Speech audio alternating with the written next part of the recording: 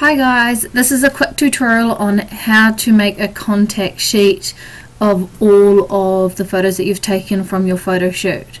So you need to have your images in a folder somewhere.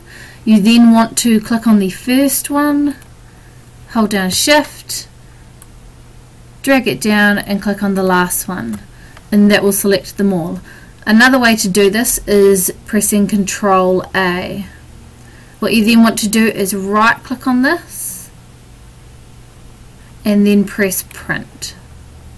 Now this here will come up with this type of a print box. You need to select the correct printer, so obviously D6 Art Department, scrolling down to select contact sheet. And there you go, I've got 3 pages of small thumbnails.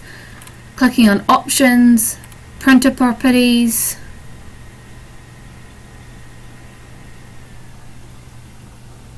and making sure that is on color and also one-sided.